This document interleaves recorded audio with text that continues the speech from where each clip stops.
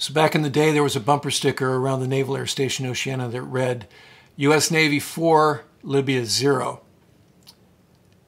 And that refers to the number of F-14 kills over the Libyan Air Force in two different incidents. One happened in 1981 and the other happened in 1989. So in those days, dictator Muammar Gaddafi laid claim to the entire Gulf of Sidra as territorial water, and he created an imaginary line at the north part of the Gulf that he called the Line of Death. 6th Fleet, U.S. Navy, did not recognize that as territorial waters, and so we used to do what's called freedom of navigation, FON ops, to demonstrate to Gaddafi that we're not honoring his claim. And so we would fly combat air patrol and drive destroyers down there, kind of daring him to do something about it.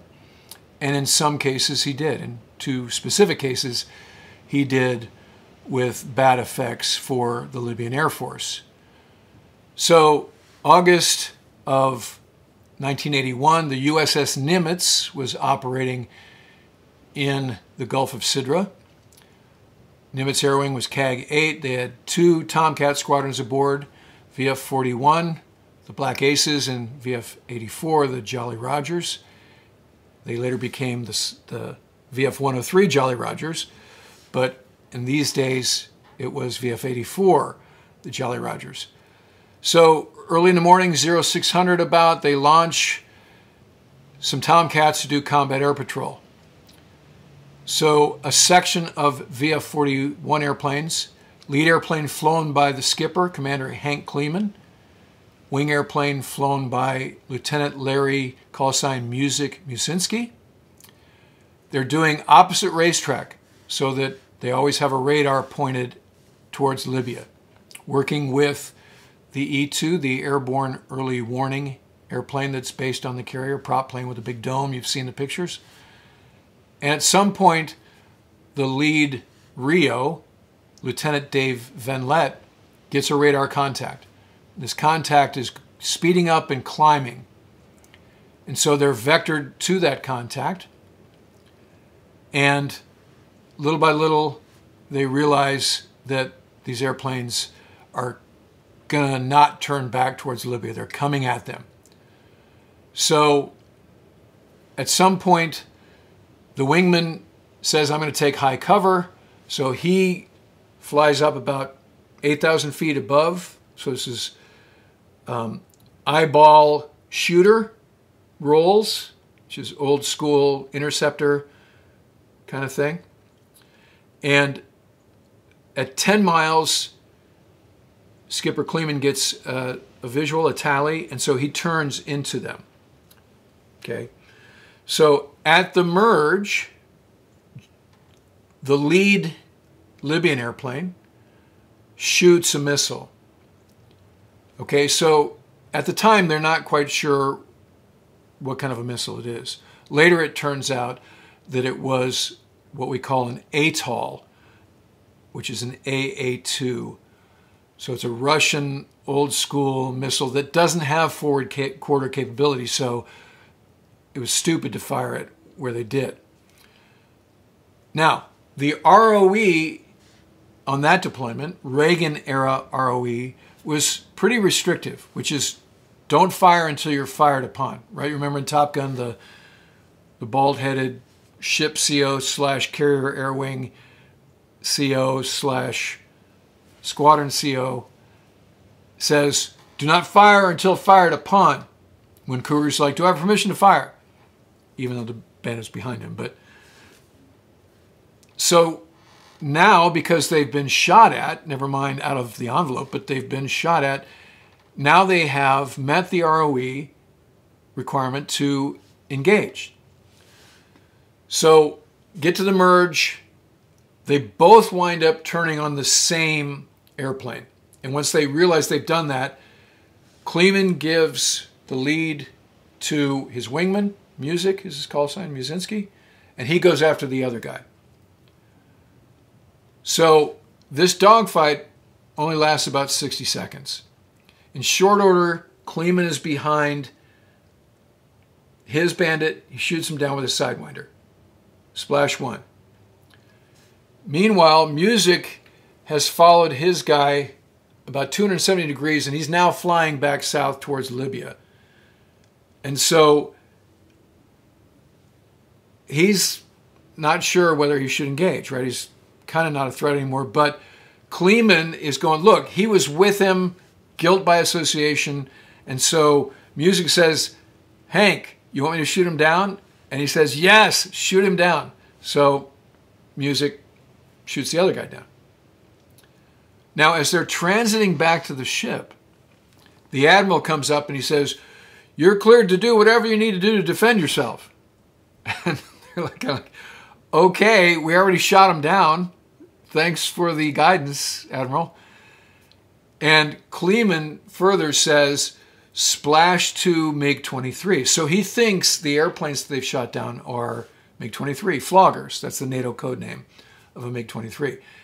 In fact, they were Su-22 fitters, which is an air-to-ground airplane, not an air-to-air airplane.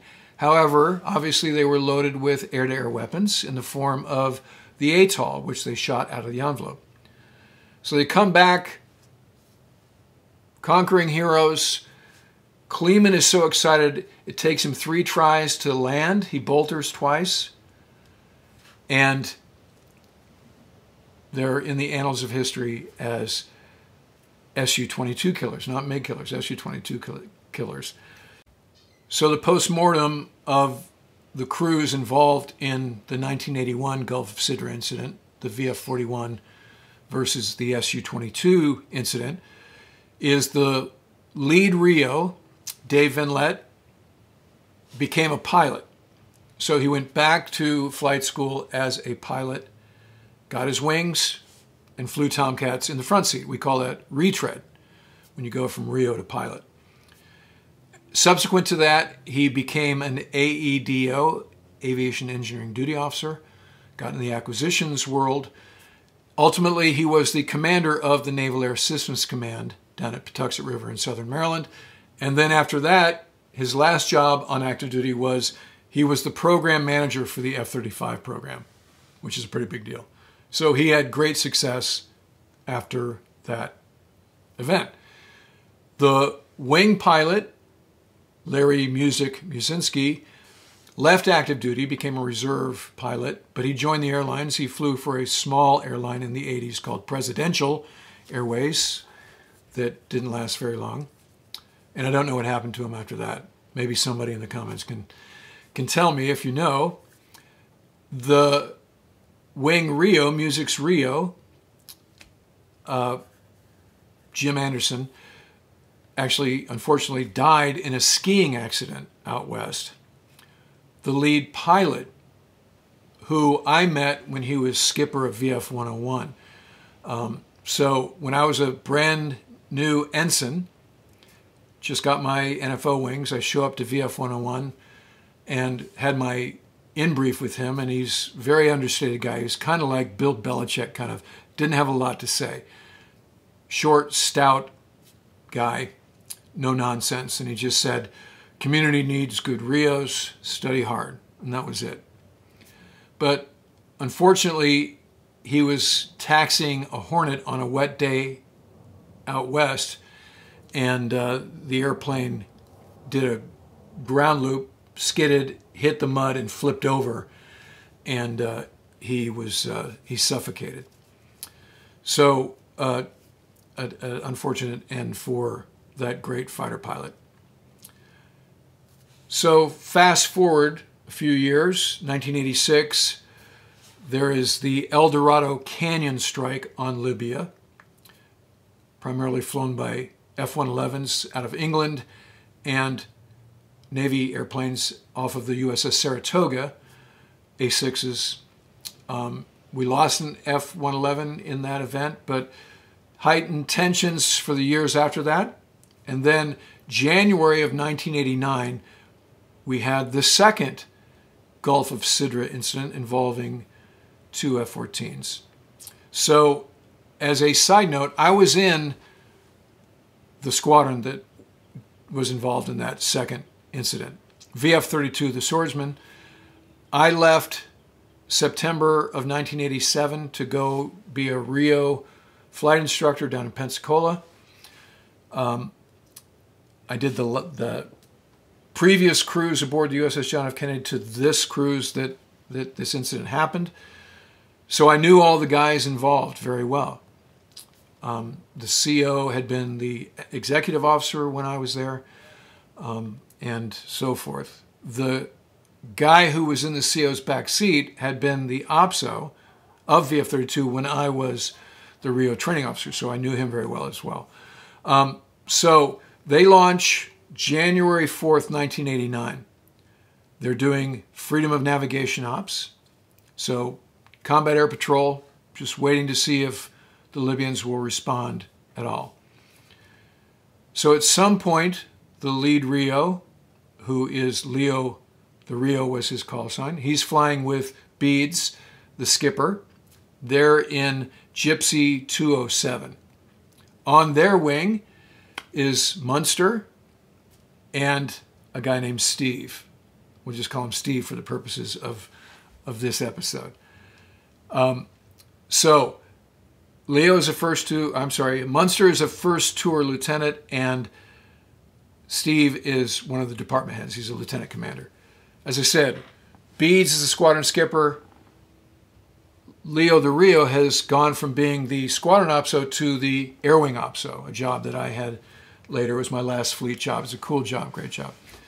Now I'll say that Leo was super smart. He'd been a test and evaluation guy. He knew the back seat like nobody else. Very tactical guy. This ultimately was a semi-dubious event for he and Beads. But I want to preface that by saying that, I respect the hell out of him. And he was a mentor of mine. He made me a better Rio when I was a first tour lieutenant. So Leo gets the radar contact. First one's about 78 miles out. So they see that this contact is speeding up, going about 400 knots and accelerating and climbing.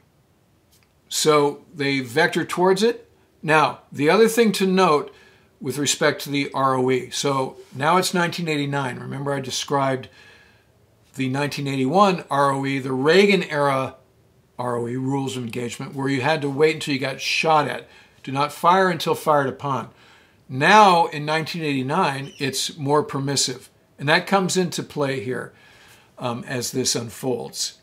So basically the ROE, the 6th Fleet ROE was, if you have somebody coming at you, turn away, and if they turn into you, turn away again.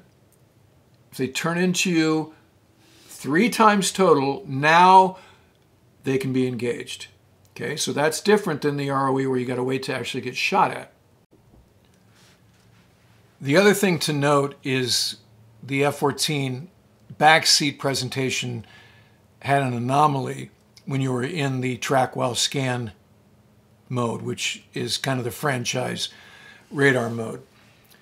So that's one that would allow you to track 24 targets and so forth. And the way it worked is the AUG-9 would need to see each radar contact every 2.4 seconds to update it, and then it would extrapolate between those 2.4 second time frames. So that's kind of a slow update rate. And what would happen is if you changed your heading, that symbology would make it look like the airplane that you were going against had turned. So you could actually create the illusion that the airplane was jinking into you. And that's kind of what happened here. And that was in fact verified by the E-2 Hawkeye that was the controlling airplane. As they came back, they're like, I didn't see that airplane jinking into you at all. But all Leo knows is what he's seeing. And so in his mind, he's complied with the ROE. Now, the other thing you hear is Alpha Bravo, who's the admiral on the carrier, comes up and tells him what the weapon status is. Close out out. Warning yellow, weapons hold. I repeat, warning yellow, weapons hold. Alpha Bravo out. Roger, Gypsies. Pass up Bravo directs. Warning yellow, weapons hold. 35 miles here. Okay, so what you hear there is the Admiral says, warning yellow, weapons hold, meaning you're not cleared to fire until you hear it from me. So what they need to hear subsequent to yellow and hold is red and free. Okay, so you hear the E2 close out, relay that to Gypsy. That's the tactical call sign of the F-14s. And Leo, the lead Rio, doesn't really acknowledge it. He doesn't. So what we say in the business is he's already got the knife in the teeth, meaning he's kind of ready to commit a weapon here. Okay? Now, they continue heading towards the contact. They don't know how many airplanes, they don't know what type of airplane they might be. So what you hear in the communications subsequent to that communication is they're heading downhill because they want to get below the Libyan airplane. Because what they know is the Soviet-era fighters that they have terrible radars. And they're even worse when they're looking down. So, smart move to get down below the Libyan airplanes. So then, when they get closer, they've actually, in Leo's mind, met the ROE in terms of having jinked into them for at least 3 times. In fact, they've done it 5 times. So now Leo's ready to start firing some missiles. What you can hear is the skipper in his front seat is not as convinced. So listen to this. It's a very interesting communications exchange. Okay, bogies have jinked back at me again for the 5th time. They're on my nose now. Inside of 20 miles. Master arm on, master arm on. See, good light. Good light. Okay, centering up the T. Bogey has jinked back into me again. 16 miles, center the gap. Say your angels. I'm at Angels 5, nose up. Oh, his angels. Oh, wait a minute. Angels are at 9. Alpha Bravo from 207. 13 miles. Fox 1, Fox 1. Oh, Jesus. Beacon right. Roger that. 10 miles, he's back on my nose. Fox 1 again. A couple of things to note with what we just heard. First, you hear Leo say, he's jinked into me for a 5th time. So again, he doesn't care anymore about what Alpha Bravo says about the weapon status is yellow and hold. Because now, in accordance with the rules of engagement, what the bandit has done eclipses the weapon status. Now the ROE is, I can fire because of what this enemy has done in terms of jinking into me more than 3 times. So that's the first thing to note. And then you hear the wing pilot, Munster, first tour lieutenant, ask, what's his angels? And so Leo says his altitude, and Munster repeats, no, his angels. And so Leo calls for master arm on. So a Rio can't shoot a Sparrow, which is what a Fox 1 is. You hear him say Fox 1, but a Rio can't shoot a Sparrow by himself, right? Hot trigger logic is what we call it, requires that you have a radar lock. So he goes out of track while scan mode into a lock. So now the radar is not scanning anymore. Now it's just locked on one target. So they lock up the lead contact. Munster and Steve lock up the wingman. And pilot has master arm on. So you can tell that the skipper, Beads, is conflicted, right? He pings Alpha Bravo again. Alpha Bravo, say weapon status. He does not get an answer. Leo's already, why are you asking for weapon status? We've met the ROE requirements to engage, right? So hot trigger, you know, it's not just Leo going crazy in the back seat. The pilot put master arm on. So now you have a hot trigger. The Rio can fire a Sparrow from the back seat. 3 weapons, Sidewinder, Sparrow, Phoenix. 2 of them could be fired from the back seat, Sparrow and Phoenix, in certain parameters. So Leo fires Fox 1 at 13 miles, which is kind of an R-max shot, max range shot. And you hear Beads go, oh, Jesus. Like, I have missiles flying off my airplane. My Rio's, you know, gone hog wild here. So that's kind of humorous in terms of pilot-Rio interaction. Now, what you also hear is about 8 seconds later, Leo fires a second Sparrow, which makes the first one go stupid. Okay, so as soon as you fire a second Sparrow, that first one stops guiding. So that's bad on Leo. And you'll hear that they're kind of, you know, high pressure, lost in the moment. They kind of make some bad calls here in the lead airplane. Meanwhile, the wing airplane, Munster and Steve, are just tracking along, watching these 2 Sparrows come off, and they don't guide. Okay, so now they're coming at each other 1,200 knots or so, right? And at about 4 miles separation, Munster says they've turned on me. And so at that point, he shoots a Sparrow, and it guides. So again, airplanes have, you know, 1,500 knots, 1,200 knots of closure. So you launch a missile, missile time of flight, couple of seconds.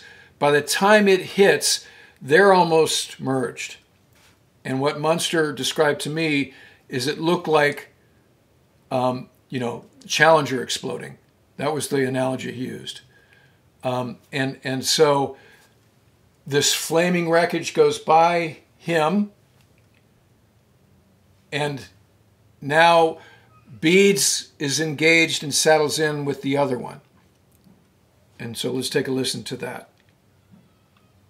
Fox 2, select Fox 2. I got Fox 2. Coming hard, stop. So fucking shoot him. I don't got tone. Got the second one. I got the second one on the nose right now. Hey, I'm high cover on you. Lock him up. Lock him up. Please shoot him, Fox 2. I clear, I don't have a fucking phone. So what?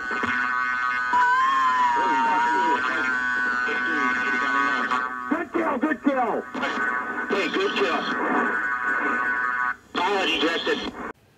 So that sequence, what we heard was as Beads is saddled in behind the other airplane, you hear Leo telling him to select Fox 2, which is Sidewinder. And because he still has Sparrow selected.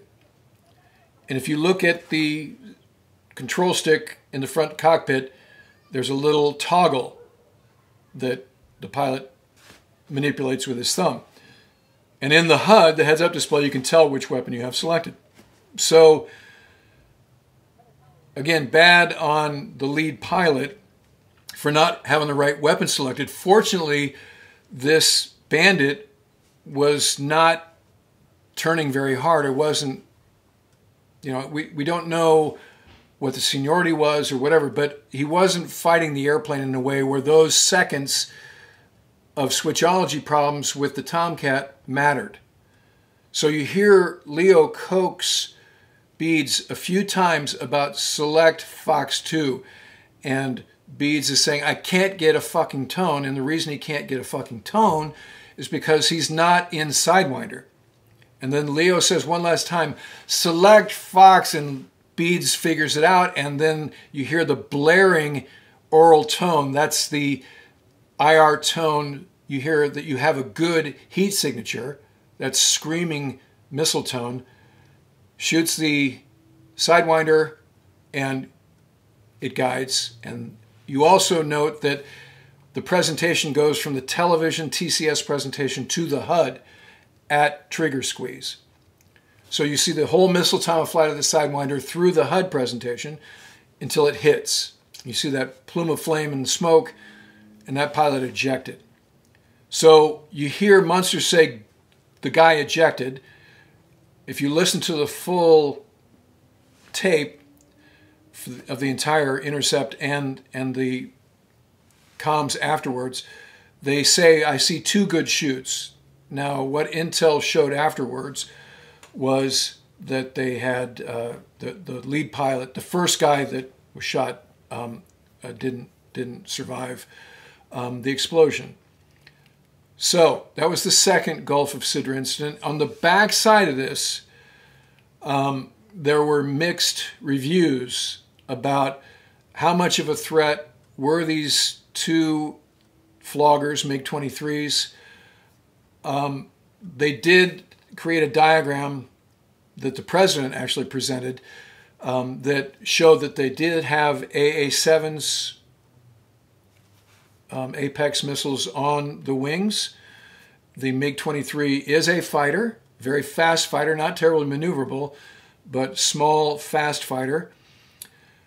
But what Intel also showed is those Libyan airplanes never turn their radars on.